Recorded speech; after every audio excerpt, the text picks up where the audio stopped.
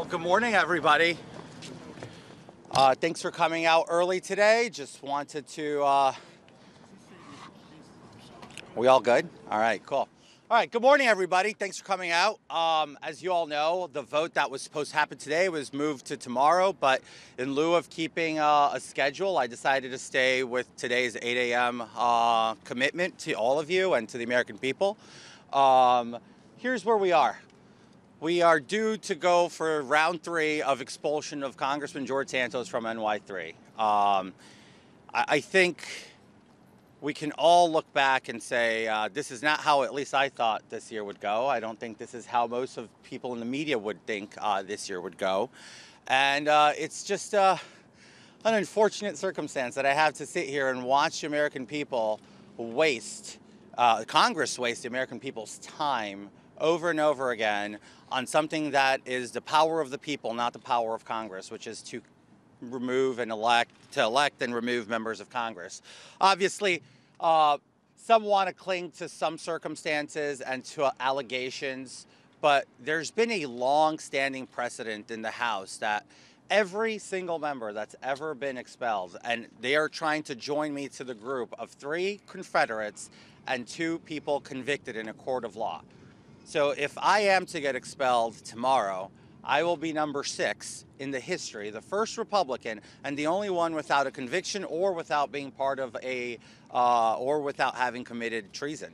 So that's kind of where we stand today on that sense. But let me go down a few things here to give you a sense of Congress today and what it represents for the American people. It represents chaos.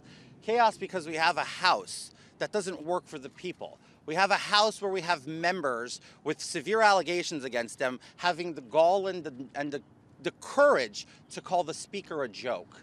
I read that today in Political. It was on the cover of Political where, you know, we're reading about members of Congress trying to smear one of the most honorable members of our conference in the Republican Party.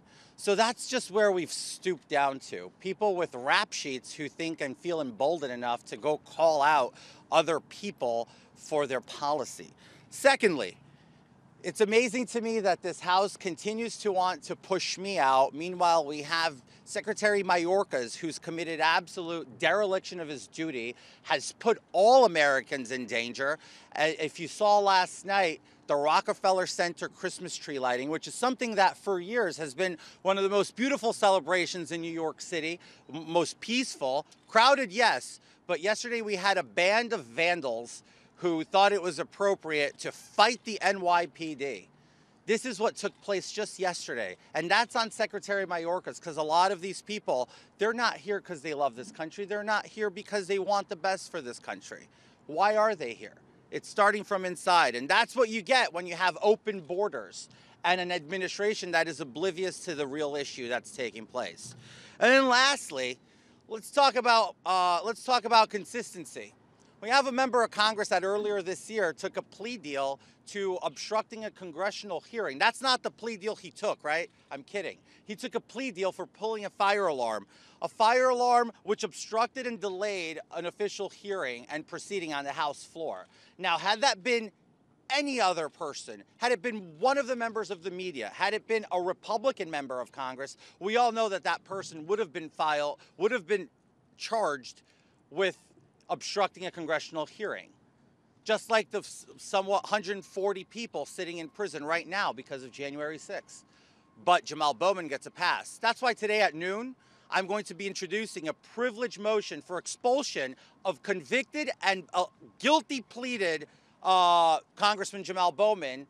And I stand there, I think that that's consistency. Let's hold our own accountable, but let's make sure that we do it with the precedent of the House. Now, if the House wants to start different precedent and expel me, that is going to be the undoing of a lot of members of this body, because this will haunt them in the future, where mere allegations are sufficient to have members removed from office when duly elected by their people in their respective states and districts. So bearing that in mind, I'm going to make this a very brief and a comment on the process here that's taken place with the Ethics Committee. By admission of the chairman himself, he said, that the process was not full throttle and not complete because it would require many more months in order for the committee to offer any kind of punishment. So instead, they decided to stop short of completing the process, going ahead and putting out a slanderous report, unprecedented. Nobody here's ever seen ethics reports of any other members who's been under investigation. But yet again, changing precedent for me, it seems that it's all fair game. So there we go. They go ahead and release this report littered in hyperbole, littered in opinion that would have no decent cop would bring this to a prosecutor or a DA and say, here's our report, go ahead and charge him, right? So this is what the ethics committee put out. God bless them and what they think they're doing and what their work is. You know, I believe they do good work when it's relevant, but this ain't it. So with that, I'm going to make this a very brief opportunity for a couple of questions in an orderly fashion without screaming at me. We'll go by hands. Mr. Santos. Go ahead. Why didn't you participate in the ethics committee's investigation? They said that you were not cooperating with them. If you think this is such a chance, why didn't you participate? I cooperated. I provided them every single document, for the most part, that they went off of came from my counsel. Mr. Santos. Go ahead. You said that this is a distraction for the institution. I know you've been getting this question a lot, but if it's really truly a distraction for the institution, why not just resign? Because if I leave, they win. If I leave, the bullies take place. This is bullying. The chair of the committee putting out a motion to expel, just introducing it and not calling it privilege, was designed to force me to resign. But he didn't even have the fortitude to go ahead and call the privilege. He had someone else do it, someone who's actually just recently done one on me, which is Congressman D'Esposito. So the reality of it is it's all theater. It's theater for the cameras, it's theater for the microphones, it's theater for the American people at the expense of the American people because no real work's getting done. Congressman Santos. Go ahead. You talked about a lot of the alleged transgressions of other members of Congress. Have you made any formal complaints to the OC or the I will be filing a slew of complaints in the coming hours of today and tomorrow to make sure that we keep the playing field even, because at this point I have been nothing but generous and kind with my time. I have not raised my voice or a single finger against a single other member of this body, but now I guess it's fair game to continue to do that. Congressman Santos. Go ahead. I know you didn't want to get into this the other day, but because you say you believe this report is slanderous, can you specifically say? I told you the other day, I am not unpacking the report. It is counterproductive for me to do so at this time. There will be a time that I will unpack it entirely and go line by line. I will go line by line when the time is proper. Go ahead. I want to get at what you're saying this morning about this big unprecedented. Number one, we have in fact seen investigative reports from the House Ethics Committee before, and number two, we have seen President Biden removed from Congress before he was convicted for action. He resigned. Well, He resigned. That's the reality is he's resigned. He resigned. Right. Congressman Santos. Go ahead. Congressman Santos, you mentioned many members of Congress have rap sheets. Are you going to be naming them? Why not put their names out in the Well, forefront? why do I have to do your job for you? I mean, You guys like digging up stuff on me? Why don't you go dig up on other members? There's so many. It's out in the open. Go ahead. You talked a lot about through this process you're being bullied. Why are you feeling that you're being bullied? Why do you think you're being bullied? And why do you think I mean, it's the third time. And each time for different reasons, and they just keep going. I don't know. Ask them. I don't care. Go ahead. I know you've been asked this before, but are the accusations against you true? I've said this many times. I'm fighting to defend myself and to dispel each and every accusation as soon as I have the opportunity. Go ahead. what do you say to your constituents who feel like you're not serving them while all this is going on? You see, that's not true. I have 2 district offices in New York, and they're constantly busy with folks coming in for various issues, obviously pertaining from the simple as a need for an expedited passport to more complex immigration issues. There is one thing that sometimes deters people from walking in is when we have crowds of media outside the office. And I'm not blaming the media. I'm just saying that that does interfere with constituent services. People don't want to be on camera. They don't want that exposure of them. So, but the service is there. I nominated 29 applicants to the service academies, and I've already have 4 gotten accepted. And I did that earlier than most people in this building. So I'm pretty proud of the fact that I have a staff that's veteran staff in leadership in my DC office and in my district office, and the operation runs pretty smooth. I mean, look, we haven't had real complaints other than from organized anti-George Santos groups. Obviously, I didn't win my seat unanimously with every single vote in the district. I had people who opposed me, but we do the best, and we're open to everybody. And look, the thing I like to do the most is serve the people and talk to them. Do you expect the expulsion vote to pass? In regards to the allegations that you bring up in the ethics report, though, these are items that you could easily say did not happen, that you have not participated in any of these things. So why are you waiting until after this vote comes down to actually address these major issues? I didn't say I was waiting for the vote to come down. Well, it's coming down I understand. I'm doing this in a different schedule. It's not the schedule of the House or the expulsion. You already got a question. Go ahead, sir. Do you expect the expulsion vote to pass? And if so, why do you think this time? I don't know. Look, from what I understand, the way I'm looking at this is Congressman Lilota said he has 150 votes. So, I mean, if he has 150 votes, as he said already on the record, he has the votes. This is just plain and simple. Why do you think the votes have changed? Thank you. So there's quite a few members that say they won't vote for this. Do you have a message to them? I know you. Oh, look, I've spoken to a lot of members. I don't ask people to come in my defense. I do not ask people to advocate for me. I've kept that. I did not whip this. I didn't whip it the first 2 times. And I stay steadfast on that because I think this is my battle, and I don't want to drag people into the fray of this entire nonsensical operation right now. So I thank them for their courage, because it takes courage these days to stand up for people, especially in my position. So I thank them, and these are people that I will never forget. Go ahead. You said this has been a year from hell for you. Obviously, 3 expulsion attempts, multiple indictments. Knowing where we are today, would you have done it all over again?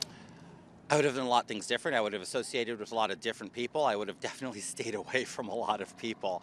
And for those of you who don't know, this is Grace Ashford from the New York Times. You all know me because of her. So interesting to see you here. But I will say this. Today is my 2nd year wedding anniversary, and I'm going to enjoy it and try to forget the fact that it's been 1 year from hell, but I would do a few things differently. Hi, Michael. You said right there that you believe Lilota's whip count, that you expect this to be successful. Can you reflect on and describe your 11-month tenure in Congress? Yeah, sure. I mean, look, I'm proud of my voting record. I am proud of the work I got to do. And I came in here as a mad as hell activist who was just disenfranchised from the government, did not believe anything was getting done. I got to see how the sausage is made from the inside. I got to see how this place operates. I get to take that story back to the American people and say, look, this is what happens. This is why we don't see as much progress as we expect. But I can say that I leave here no regrets as far as my voting goes, no regrets as far as my advocacy for bills go. Every single issue from healthcare that I've taken up with insulin or with gay rights abroad or with foreign aid, I really stand firm that I'm proud of the work I've put forward. I wish I could do more. If this is it, this is it. But if it's not, I'll continue to do as much more as I can. Shantae. What would you say to your constituents and your colleagues that say that there is enough evidence through the House Ethics Committee to So they're all judge, jury, and executioners because evidence isn't really a conviction or a verdict, and allegations neither. So I mean, the way that they're looking at this is they just needed a reason to do it. That's why the Ethics Committee released that statement 2 weeks ago to give them cover to vote no, but little over 2 weeks ago, and then just give them the option to change their votes this time around. First time I give you a question. I'm sorry, can you repeat that? No, nothing, absolutely nothing. These are 6 years old. I'm sorry? Go on the website. These are 6 years old. Go ahead. Have you spoken again with Speaker Johnson, and what do you make of his comments yesterday that he has real reservations about this? I have not spoken with him since I spoke to him last, so there's no change. And what about his thoughts on the Israel resolution? Rich, good to see you here.